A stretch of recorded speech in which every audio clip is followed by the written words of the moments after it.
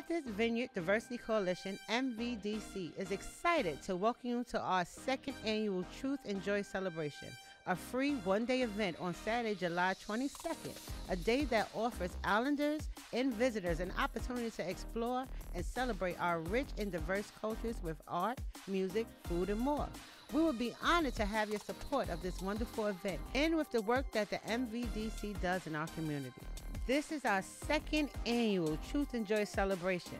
This year, we will kick off at 11 a.m. Saturday with the plaque commemoration at Wamsutta Parking Area. Island Middle School and High School students present an educational panel and musical entertainment alongside Kyle Williams of A Long Talk About an Uncomfortable Truth.